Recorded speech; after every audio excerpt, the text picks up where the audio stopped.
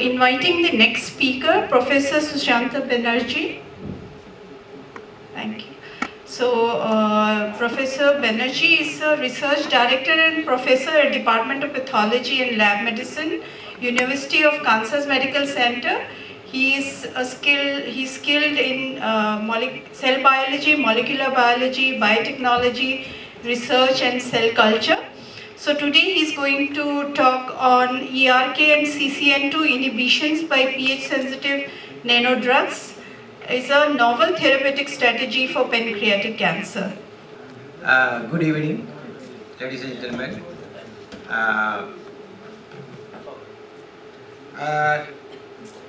I think you people are sitting over here very tired, and everybody knows about, I think better than me, about the pancreatic cancer, because before 3 good speakers gave their talk. Today I will tell the gentleman a few minutes ago asked the question about why the drug is not working in pancreatic cancers. Everybody's trying to talk about resistant, and you were right, the person who asked the question, fibroblast has any role or not? Yes. Doesn't matter, fibroblast plays a huge role in pancreatic cancer. Just called dysplasia, and I will discuss that part. So my title of the talk is the ERK, or CCN2 inhibitor by pH-sensitive nanodrugs, is a novel therapeutic strategy for pancreatic cancer. It's great. So there is no shortcut in research, but I have only 15 minutes and it's 6 o'clock, so I have to shortcut my talk by 5 minutes. So you will be happy to go outside. I'll be happy. Okay, no competition, no competition, and I don't want to go details. Their contribution in my lab, this work, and some of the work is on the cover page of this journal, and also FDA, almost one patent is approved for this work. So now, I also go to the pancreatic cancer. Let's go to the pancreatic cancer. I will not discuss all these things because time is very short. So pancreatic cancer, among all these cancers except GBM, is a very lethal. Most of the time patients came to our hospital, they are almost advanced stage. I think in my lifetime, I think I have seen only 3 to 4 patients came in the hospital. They have a stage 2 or stage 3, can survive for 5 years. Most of them, even my mother-in-law died after diagnosis pancreatic cancers after 6 months of the diagnosis. So it is a very deadly disease. And my previous speakers, they talked about the drug, is very poorly, no drug is work. That's why still now gemcitabine is the only medicine last 50 years. It will work only for 15 days or 20 days. After that, this gemcitabine, whatever they talk, my previous speaker, they're all resistant, including the what's called the immunotherapy too. That's why pancreatic cancer is very cold in immunotherapy. Why? That's the biggest question. If you ask any speakers, they cannot answer this question. But the truth is that I believe my 30 years experience of all this patient, this dysplasia is the biggest challenge, and the pH that is, Pankaj discussed about the low pH of the environment. That's called hypoxia or low pH environment.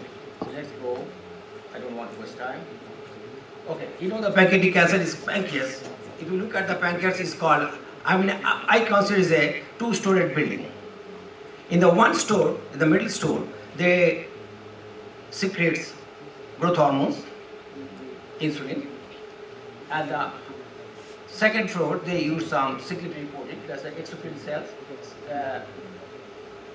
secreted the pancreatic enzymes, digestive things.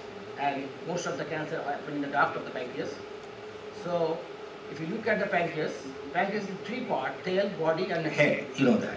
And cancer can happen everywhere, and most dangerous, and it doesn't matter the tail or body or head, it is deadly disease.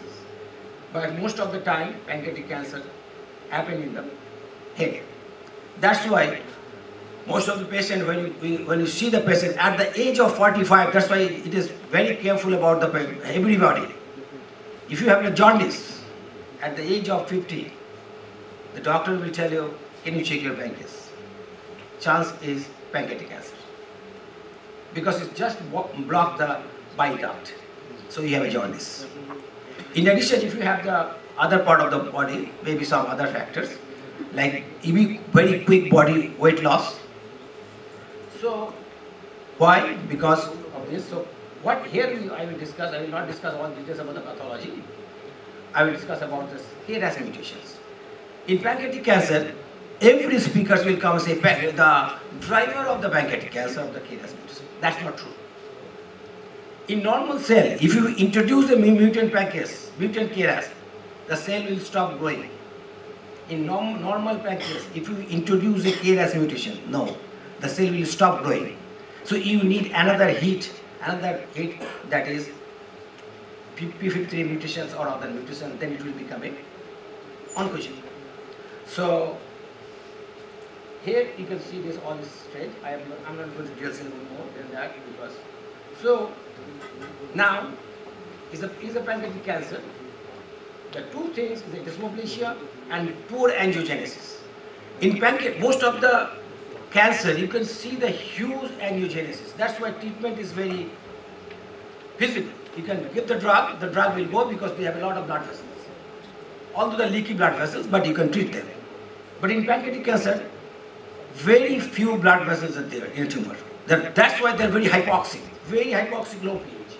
And there is a cage. Every cancer there is a cage. That's called dysplasia fibroblastic cage. That's covered the whole cancer. That's why drugs cannot enter into the cancer cells. But if you destroy the dysplasia and if you do not deliver any cancer-killing drugs, then the tumor will grow. Big cancer.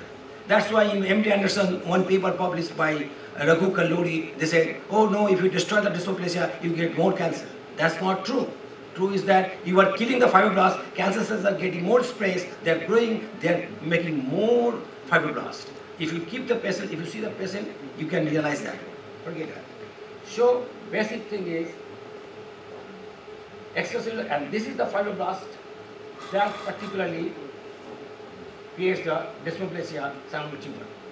Next, the KRAS mutation is responsible for dysplasia and activate the PSA of pancreatic stellate cells, the fibroblast cells, to make the dysplasia. So the main culprit is KRAS mutation along with the other mutations. Now, so it is called tumor microenvironment. So that's I discuss about this, all these things. You can see under the tumor microenvironment, or you can see the dysplasia. Next, so you can tell this tumor ecosystem. So what we did, this tumor ecosystem means, let's go further, and it's controlled by the KRAS as I mentioned. Okay, so tumor, if you look at the KRAS mutations, how many mutations do we have?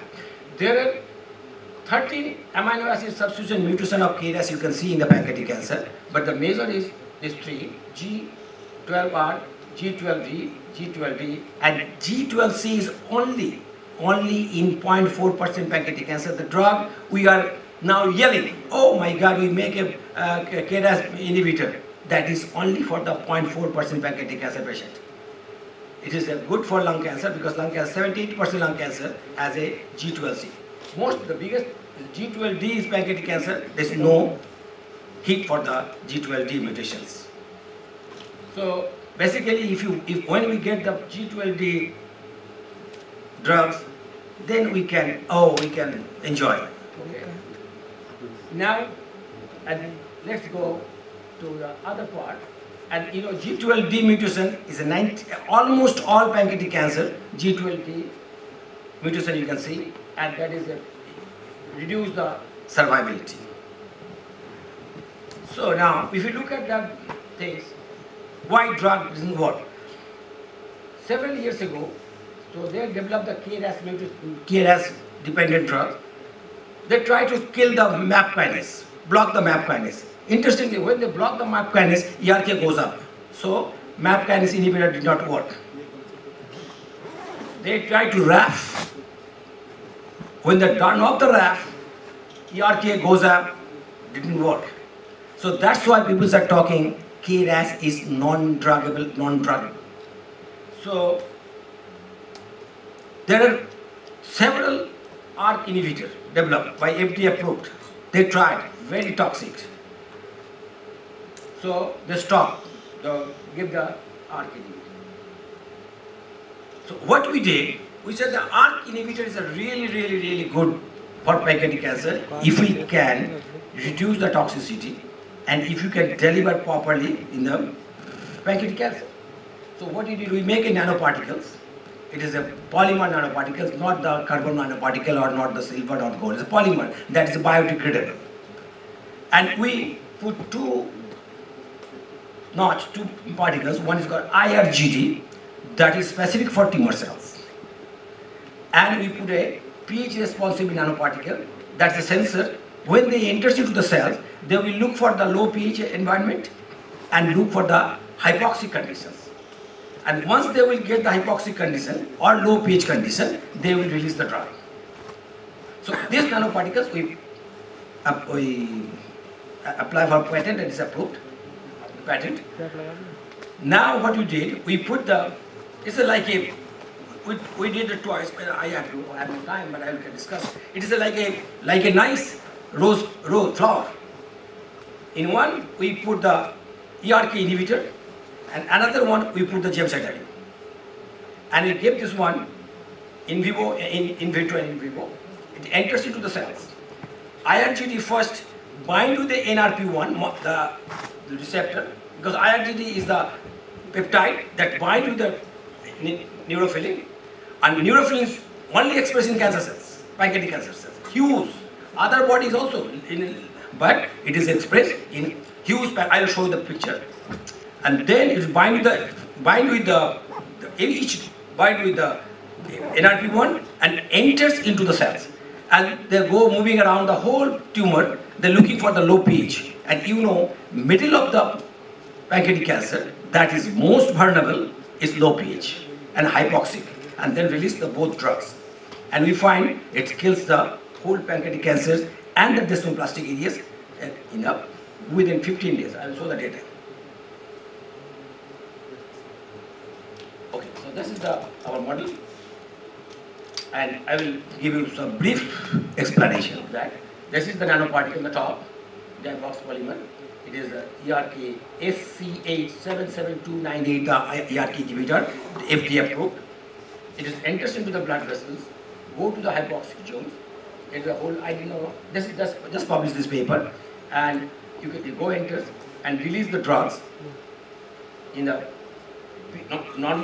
hypoxic areas, not the normoxic areas, no other part of the body, because all part of the body is the very normoxic, pH 7, 6.9. Here, in pancreatic cancer, either hypoxic or pH is 6.2 or 6.3. So, and mechanistically, you can see the ERK is basically with the C-Jun, C-phosphate AP, turn on the CTGF and CCN2, and that EMT in the cancer stem cells and the forming dysplasia, hemorrhage, I am not going to details, and then destroy the whole cancer cells. That's the whole principle of that, our nanoparticle. Here's the nanoparticle we prepared. I mean, time is very short, otherwise I could get. This dynamic light scattering, you can see the nanoparticles. It is the atomic force microscopic image and the size. And here is the pH 7.5 and 7.5, two different, we have PG, DB, NP that release the drug, but PG, XD that does not release the drug. So this is the whole thing. And we got this is the size is 100 to 150 nanometer size of the whole nanoparticles. And in the normoxic hypoxic condition, you can see the data that's showing the drug is released only in the hypoxic condition, not in the normoxic conditions. And as I mentioned earlier, that NRP1, you can see the PANC1 cells. Why we consider PANC1 cells? Because PANC1 cells are the G12D mutations. And KPC, you can see the huge NRP1 expression. KPC is the we generated from the mice. And here you can see all the human PDX, KPC PDX. You can see NRP1 expression in the tumor, not only outside of the tumor. Let's go. Here is the other part of the seed. You can see the intercellular distribution of the NP. I am not going to details here. And the data is showing that MIA-PAC and PANC1, the IC50 is significantly low in when you put the nanoparticles. So toxicity just only is very specific, not the outside of the tumor. And I did the MIA-PAC, all other chloric formation, ability forming. We tested the nanoparticles. And also the phospho-ERK inhibitors goes down. Regulation of ERK signaling by ERKI. You can see all the signaling pathways is going down. I'm not going to details about that. If you have any question, I can answer. And that is the, you can see the ERKI promotes the activation of the inactivation states of the pentaxel here. You can see the alpha smooth muscle is a very positive marker. And you can see this one is going up. So here is the KPC mice we generated. How you can generate this KPC mice, we cross between the KP and KC, and you can see the tumor here. Okay. And in vivo experiment with nanoparticles, you can see all this. We did the untreated free combo, NP combo, free gemcitabine, free ARC, NP, MP, and you can see the when you give the nanoparticle, the tumor growth is significantly low as compared to the control or free gem or free nanoparticle. And here is the Ki67 expression in the different tumors after treatment. You can see the free and combo phospho-ERK conditions here that indicates that completely suppress the phospho-ERK expression. And here is the, you can see the nanoparticles, IRGD minus, as I say the IRGD, without IRGD, no nanoparticles inside the tumor, but once we put the IRGD, you can see the nanoparticles with the drugs here. And all the details about the tumor growth. Here is the KPC mice. So you measure the tumor growth at the end and see ARKI, NP and gemcitabine, the red color is going down significantly.